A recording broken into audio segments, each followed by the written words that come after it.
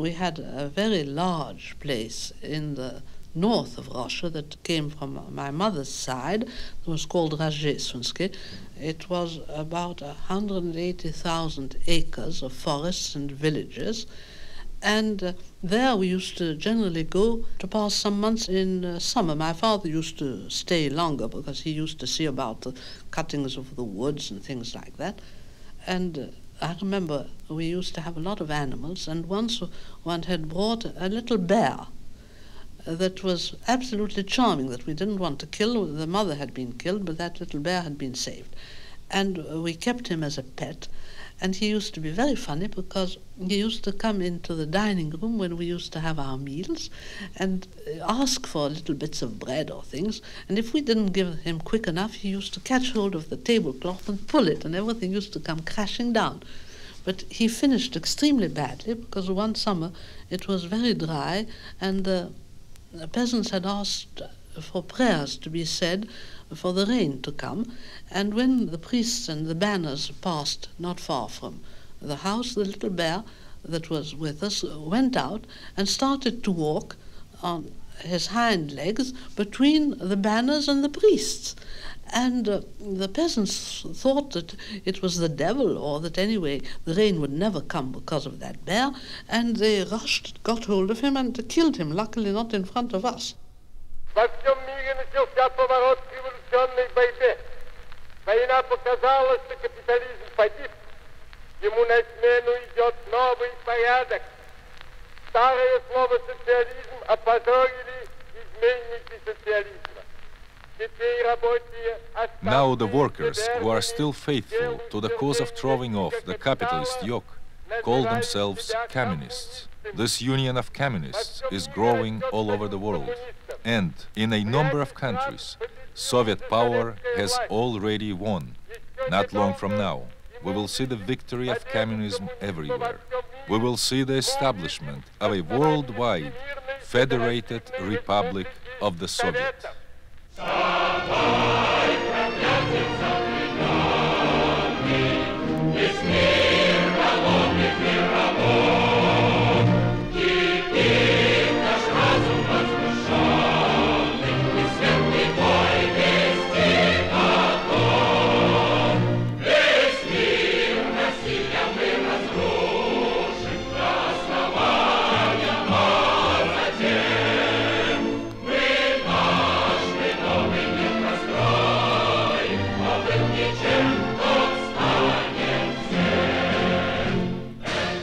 It began in a typically Russian manner. As no one on the top would act, the revolution came more or less adventitiously from the bottom.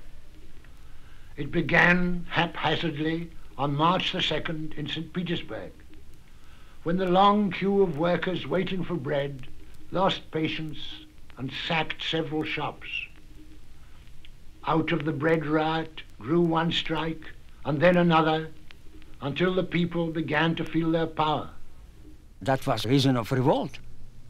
The revolution started certainly because there was no supply of food.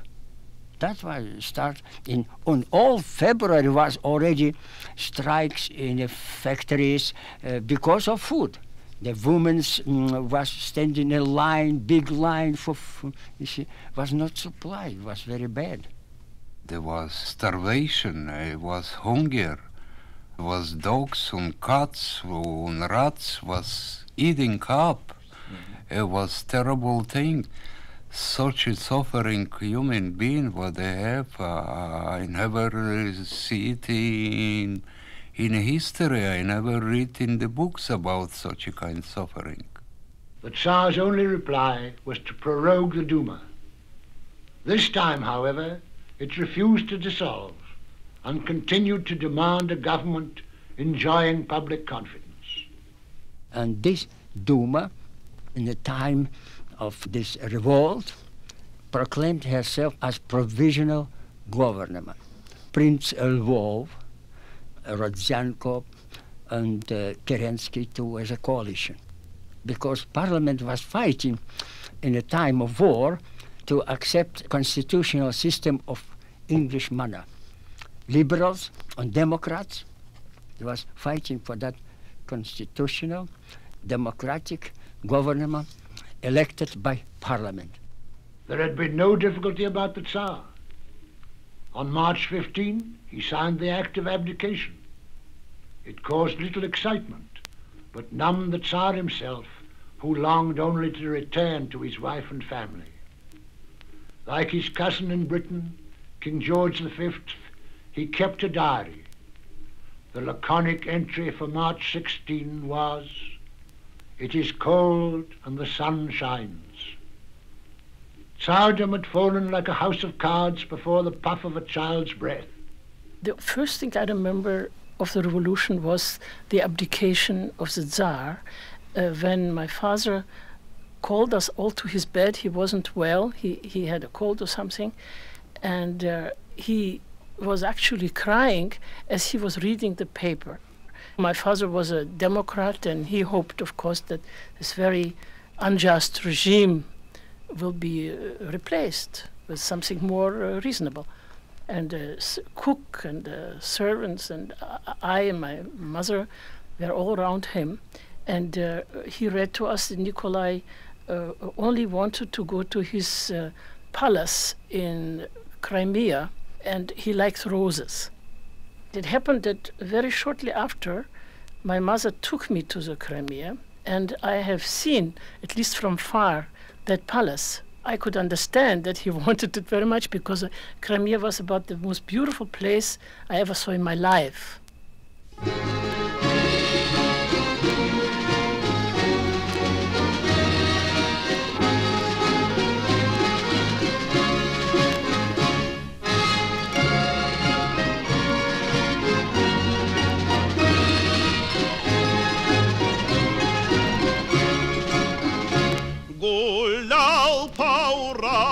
Чапаев герой, он соколом рвался с полками на бой. Гулял по Уралу Чапаев герой, он соколом рвался с полками на бой.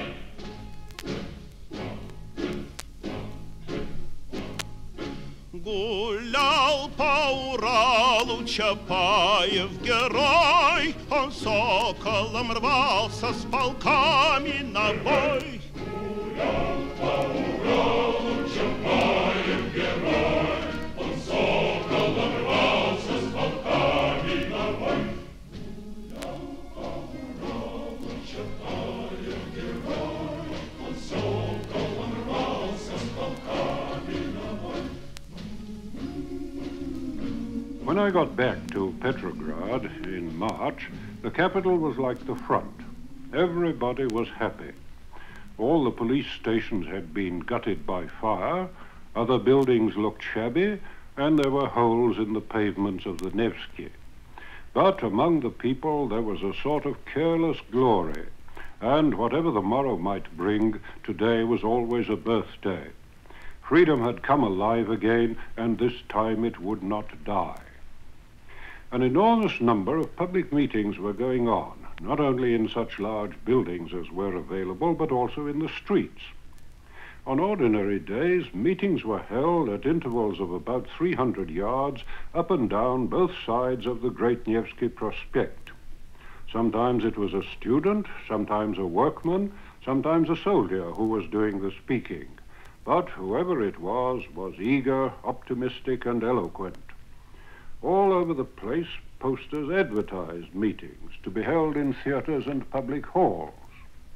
The public meeting was, for these rejoicing Russians, a delightful treat. In February, they organized involuntarily originated such meetings on the street. On the Tsarist time it was forbidden. You cannot make on the street such a meeting. And here, where we have empty place, you put the barrel on the middle of the place, in the middle of Moscow. I saw that myself. That was a tribune, and everybody who wanted, who could speak, he spoke about everything, how liberty is very good, how now is a new life, now happy, away with the tyranny of the autocracy and so on and so forth. Everything, what you know, the workers are now free. The socialists say that you have to finish the revolution. I heard a good story about one of these meetings. It took place at Saratov, down on the Volga. It was held in a great hall, and at the hour fixed for it to begin, the chairman addressed the packed audience, filling every chair on the floor and all the standing room at the back and sides. "Comrades," he said, Tovarishchi was already in fashion, "comrades, there are hundreds of comrades outside who want to get in. Will those of you who have seats please move forward as far as you can?" There was then a great scraping of chairs as everybody dragged his seat a few inches forward, and room was made for a few hundred more eager listeners at the back. The chairman stepped forward again. "Comrades, there are still comrades outside, and many of them have never yet been able to attend a meeting. Will those of you who have already had a meeting please go out and give a chance to those comrades who have been less lucky?" And some hundreds of people got up and walked out, leaving their seats for their unfortunate brethren who had never yet had the treat of being present at a political meeting. That's what the revolution meant in its early stages, a grand universal blowing off of long suppressed political steam. I was reminded of Wordsworth's lines about the French Revolution. "Bliss was it then to be alive, but to be young was very heaven."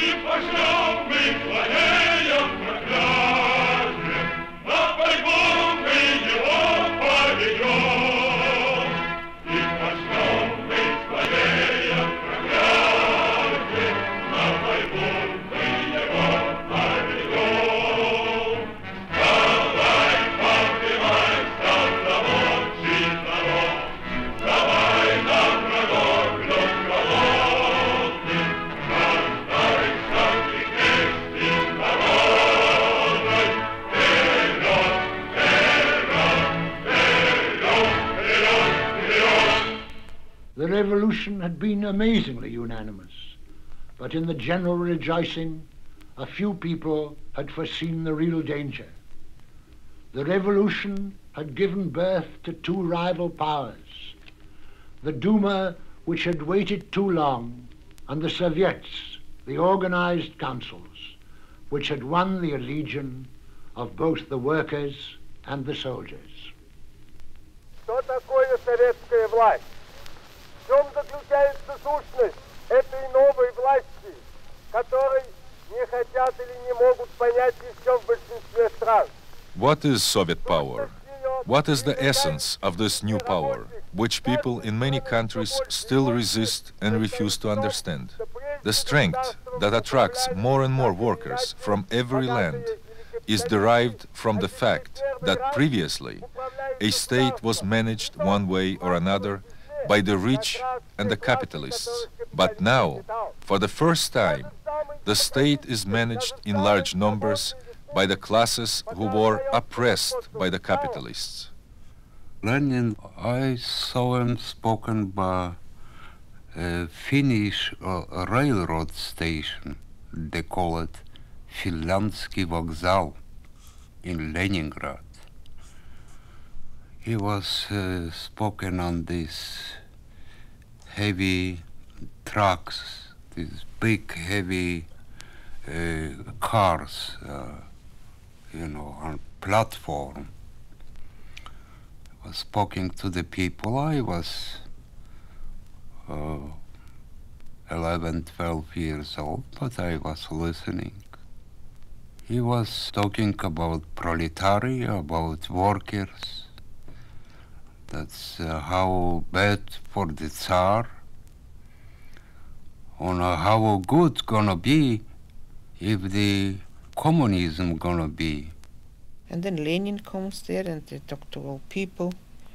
And then they brought him with the railroad, but all closed, you know. Nobody can shoot him. They brought him there and told he want communism be in all world, not only in Russian, but what we work for this and we have this. He told to the farmers, everybody had, you become your more earth, you don't have to work so much and take the earth from all the big farmers, you know. It was помещики in Russian. Lenin is a man of extraordinary willpower, absolutely convinced that he has the full truth, that what he thinks that is the only truth, and if someone is of another opinion, it is very bad. But in the same time, in all his behavior, in all his life, very modest. That was my impression of him always. He spoke like a man who understands the psychology of a simple man. And his ideas were so unusual, so fantastic, that if you heard that, a crazy man, but he does not care. He speaks once, he told you, this is a crazy idea. In 3 minutes he repeats that in another variation. 3 minutes later, once again, in a different variation, he hit you with a hammer. The same idea in your head. And the first time you think that is a crazy idea. In the second you are not so bewildered, not so surprised. You heard that also. In the third time you know, oh, I heard that already. And the fifth time, in the end of his speech, what could be? I don't admit that, all right. But that's an idea not so unusual or not so fantastic because you are accustomed to that. During his speech, that is his manner. By insisting, repeating, without all this eloquence, no, that he doesn't like. Nothing. Very simple, very clear, very clear. The Bolsheviks immediately cried, provisional government have to finish war first. Finish war, immediately stop war. Second, immediately give land to the people, all land to the peasants. That was second. And the factory to the workers. The October, you have to think not on the general situation of the civil population, but of the situation of the army and the military situation. The military situation was very bad, already in year 16. And that is one of the direct causes of the revolution. And this created the central problem of the revolution. The central problem was to finish with the war. If the government could finish the war and to go over to peaceful life, it would be much easier to improve the general situation, and it would be possible to distribute the land among the peasants. As it was impossible, and why it was impossible I will tell you, the situation deteriorated, the mood of the peasants deteriorated, and then came the success of the Bolsheviks who used it. And to finish the war, it was impossible without agreement of our allies.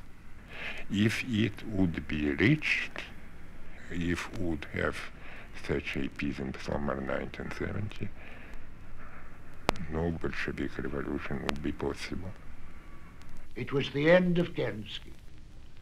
The bourgeoisie had long ceased to support him and was now divided in its own views. Some prayed for Allied intervention.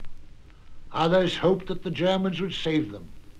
And yet others, confident that the Bolshevik regime could not last a month, believed that a short reign of Bolshevism would be a good thing, because when it failed, there would be an end to anarchy. The only winner from this folly was Lenin. Returning secretly in his famous wig to Petrograd, he met the members of the Central Committee at a secret meeting, and after proposing an immediate armed rising, put the issue to the vote. Of the 11 present, only 2, Kamenev and Zinoviev, voted against. The preparations for the coup were left to Trotsky, the outstanding man of action among the Bolsheviks. On November 7, the Bolsheviks struck. Troops and Red Guards occupied all the main buildings and stores. The cruiser Aurora trained her guns on the nearby Winter Palace. The ratings landed, entered the palace, and arrested all the ministers, except Kerensky, who had gone to seek in vain for reinforcements.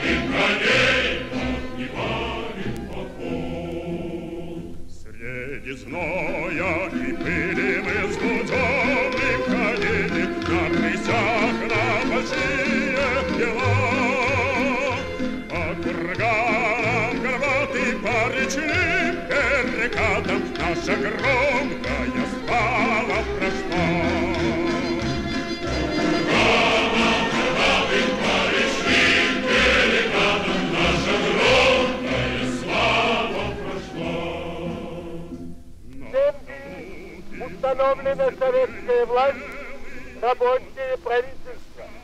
К этому неминуемо придут все народы. Товарищи красноармейцы, Comrades, men of the Red Army, stand solid, steadfast, and in harmony. Fearlessly go forward against the enemy. The victory will be ours. The government of the land barons and capitalists, already smashed in Russia, will be defeated all over the world. Well, in the beginning, right at the beginning of the revolution, when Kerensky was in the government with another uncle of mine, the Prince Lvov, in the beginning it was more or less peaceful. And then when the Tsar abdicated, we saw that things were really going very badly. And then Kerensky came once down to Odessa, and I went out to listen to what he was saying. He spoke extremely well as a lawyer, very fluently and well, and he persuaded everybody that everything was wonderful. And when he left, things began to grow worse and worse. And Odessa was taken by the Bolsheviks, and then our white troops retook it back, and then we were again taken by the Bolsheviks. And in one of those occasions, we were going to sit down to lunch when suddenly we heard some lorries getting into our courtyard, and the house was invaded by a whole troop of soldiers with rifles and machine guns, and the head of them said that we ought to be taken at once to the GPU or more or less shot. And my father said, "But why?" And he said, "Because you were at the head of the police." He had nothing to do with the police. So he came and showed them photographs and things, and we were all in the drawing room, more or less to be shot. And then suddenly he had the idea of saying, but isn't it lunchtime? Perhaps you'd like to have something to eat.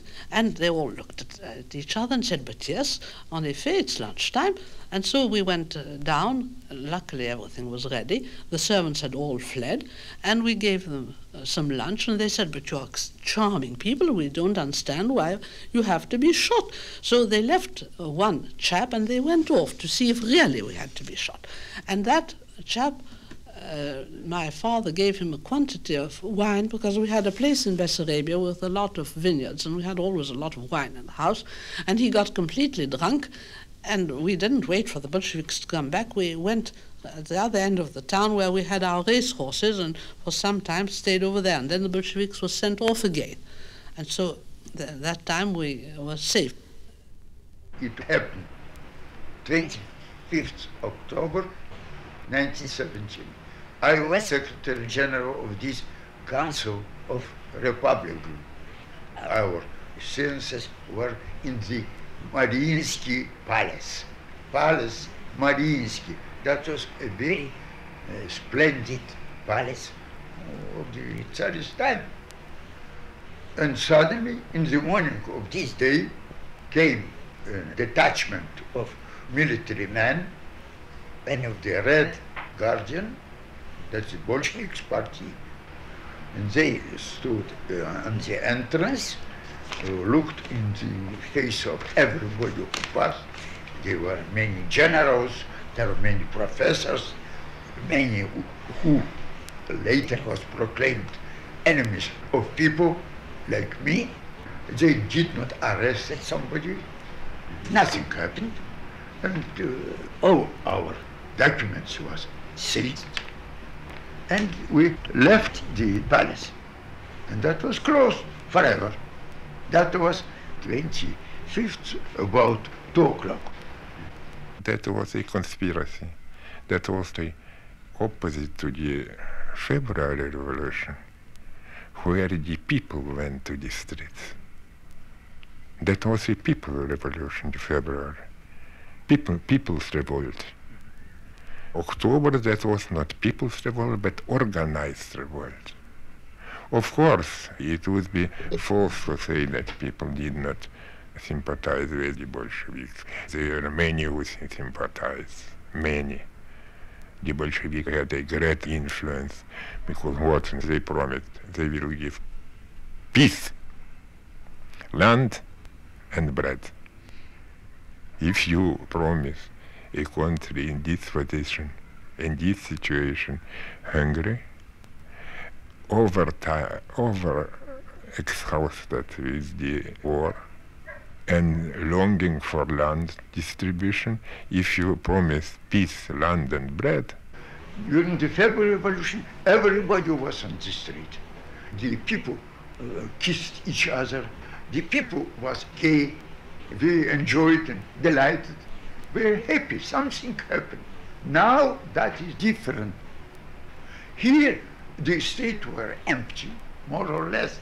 I cannot say that that is absolutely empty, but people preferred to sit at home because it was uncertainty. What happened? Nobody knows. Something happened. Everybody knows because these people, armed people, the military men, the Red Armies, they was with the guns. That is not usual. That is not normal. Everybody preferred to be at home. And the expression of the face was very sad, because everybody understood that something happened, and very unpleasant.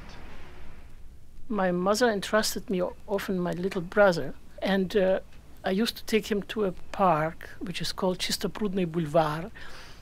I had to return because I heard shooting, like machine gun, ta-ta-ta-ta-ta, like that from the roofs. And so I ran home. We also had to stand sometimes in the corridor of our apartment because of the shooting. I remember when the silence fell and the battle was over, an uncle of mine called me to ask if I wanted to see his son, my cousin. And of course there was no transportation. And I walked to the hospital where my cousin was being cared for. And we crossed one of the fairly large streets of Moscow where there had been a battle the day before, and I remember there was blood running in the gutters because one end of the street was held by the Bolsheviks and the other by the officers.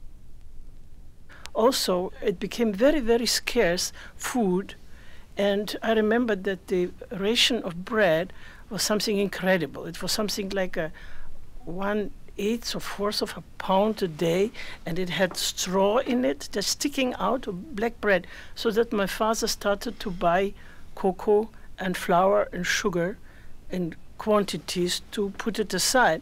And he said he was afraid of the employees who would denounce him. Well, I don't see especially shooting, but I can tell you some picture what I see. I never can forget it. We was couple boys, about 5 or 6, when I went to school together. There was one Finnish boy from Finland, and he was so hungry, and he was looking for food. And somewhere he find some fish or herring. Somebody throw out. This fish was inside warm alive, and no use. It can be used for food to eat. But he was so hungry. He ate that whole thing with the worms alive. I never can forget that. There was nowhere to get any money, and well, those who remained in their homes, and we did remain for about 2 years, I think, in our house, we had things that we could barter. See, peasants didn't want to sell anything for money, and mostly the people who had money didn't have any money anymore. But the peasants came with bags of wheat, or of rye, or of potatoes, or any kind of food. And they bartered that for clothes, for pieces of material, for... I remember that we took off gradually the curtains on the windows, then the green cloth on the billiard table, and all this was bartered for food. That's how one could live. So you have to pay $1,000 for one lemon or something like this. 1,000 rubles, 1,000 rubles. 500 rubles for a piece of bread or something. That's inflationary money. We started, first of all, not to find any food. I remember perfectly well the cook being at his wits' ends to find something to eat. And one day, I remember very well, he rushed out in his pinafore, a white pinafore, with an enormous knife. And so we asked him, "But Pyotr, where are you going?" And he said, "Oh, I've heard that there's some meat to be got." And the meat, you know what it was? It was a poor horse that had collapsed. I hope he was dead. But anyway, everybody rushed out from the different houses and came back with big bits of meat, which I'm afraid we ate.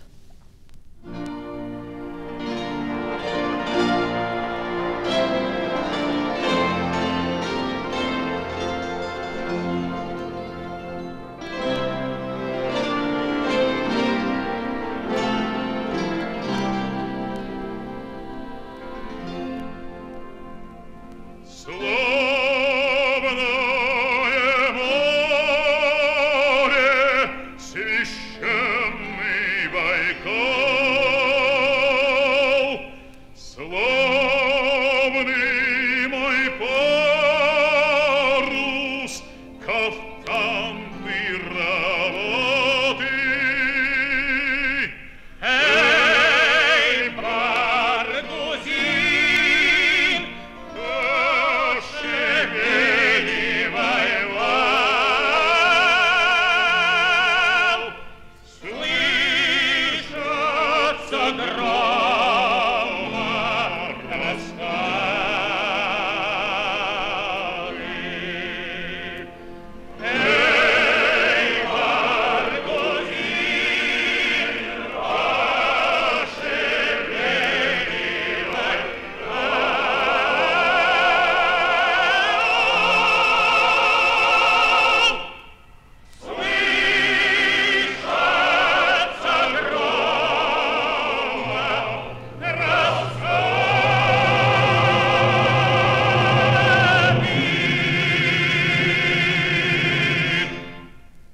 Средний крестьянин не грабит чужого труда, не наживается на чужой счет, как кулаки. Средний крестьянин трудится сам, живет своим трудом. The tenant farmer does not exploit another man's labor, nor does he profit on another man's account, as does the kulak farmer. The tenant farmer works by himself, and he lives from the earnings of his own labor. This says, the Bolshevik says, we give you land, now you give us food. You see? And immediately they send the food commissar. Everything has a commissar. And this commissar, there's a food commissar. They have to make provision, otherwise it'd be 100 people in the city. So the Soviets, in every city, Soviet send the food commissars to the farmers, to the villages. And they have to collect that, and that immediately, naturally, the peasants don't like that. And they have, not far from Kharkov, there was big farmers, intelligent people. They killed 7 from mama's side, you know, from my mother's side. They come in and get out from here. The earth belongs to us. Lenin told them. And they killed them. This is in my family, but they killed everybody. At that moment, they say that a small enterprise, they have no exploitation, independent, but they don't want that exploitation. You have not to have employed people. The small business could be. After the revolution was on the way, my father complained that the situation in the pharmacy changed as far as the employees were concerned. They were not only not obedient, but they were shameless enough to steal merchandise like perfume in his own pharmacy, and he couldn't do a thing about it. They would say he is a capitalist because he actually was a Democrat and he didn't own the house. I mean, all he had is his pharmacy.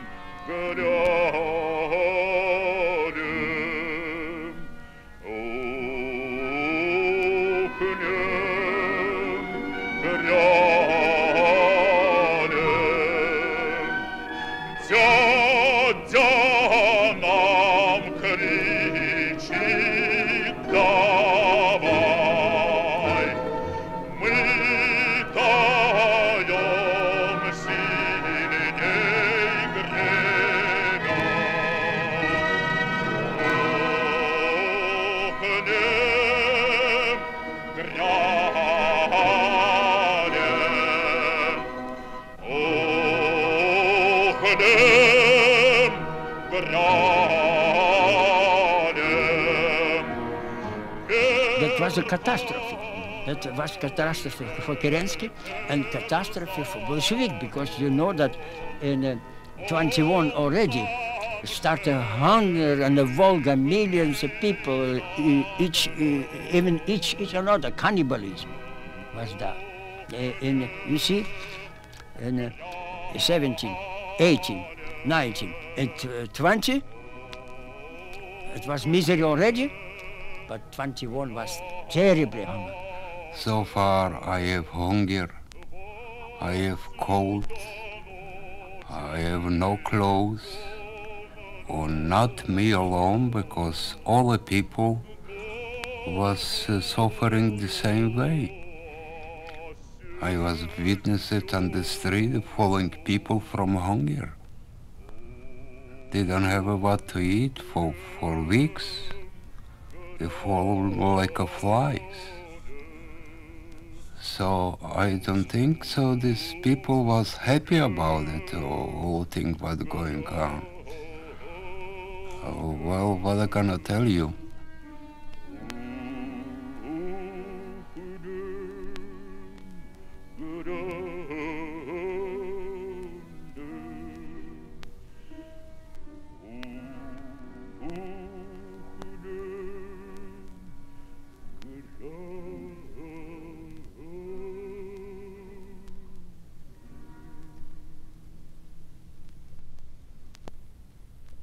My grandmother never met Lenin, but when the revolution broke out, she wanted to go from Moscow, where she was, with one of my uncles. She wanted to go to Fal, the place in Estonia, and she sent her footman to the station to get, as usual, a private carriage to travel.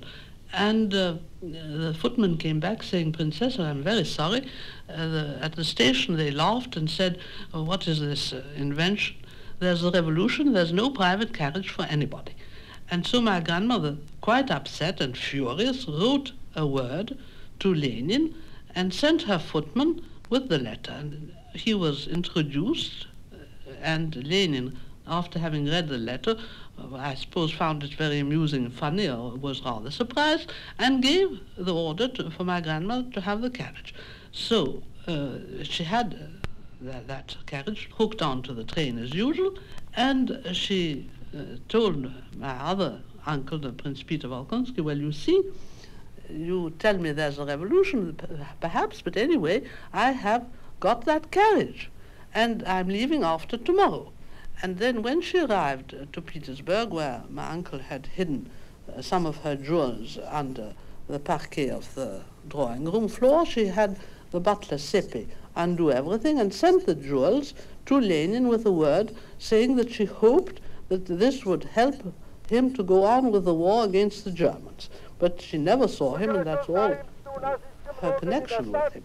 And then finally she went to Fal, which was a very beautiful place on the Baltic, where my grandmother used to spend the summer. От недостатков прошлого, от безграмотности, от некультурности, от наследия дикой войны, от наследия грабительского капитализма, но зато она дает возможность переходить к социализму, она дает возможность подняться тем, кого угнетали, и самим брать все больше и больше в свои руки все управление государством, все управление хозяйством, все управление производством. Советская власть есть путь к социализму.